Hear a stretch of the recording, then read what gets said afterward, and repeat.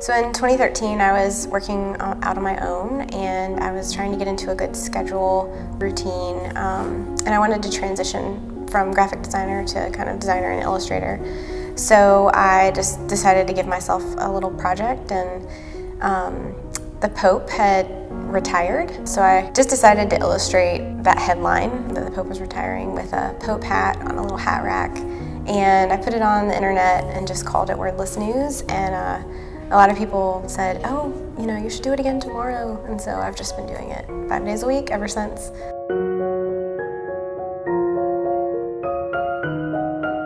It was kind of an accident, and now it's turned into a passion project that has really changed the trajectory of my career.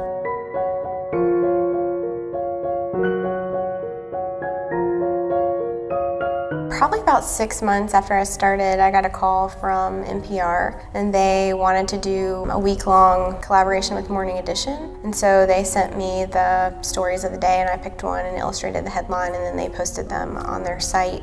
And I think the day that that started, my email list went from like 75 people to like 5,000. And so I felt a sense of obligation after that, and it felt really important for me to do it every day. I have a new baby, so my schedule has changed a tiny bit, but I still get up pretty early. I read the news. I try to use reliable news sources that aren't too far left or too far right. So I just read the stories, read the headline, do maybe 5 to 10 sketches, and then create the illustration.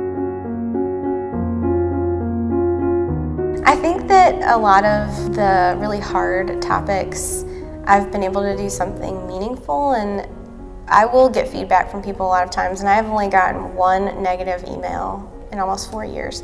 So I think the response that I get from followers really keeps me going, and it also, the negativity gives me a chance to make something positive.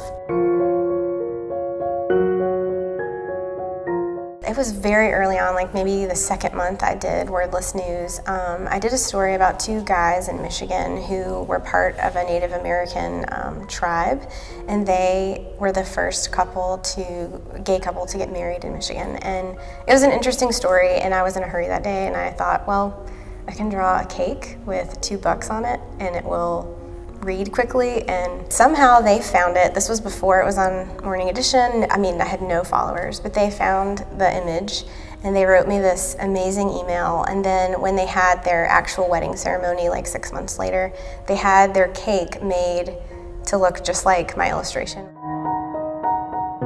I don't know, that was just so rewarding that a stranger found it and then actually like used it, and it's part of their life. I mean, it's you know, it's in all of their wedding photos, and it was a really beautiful looking cake.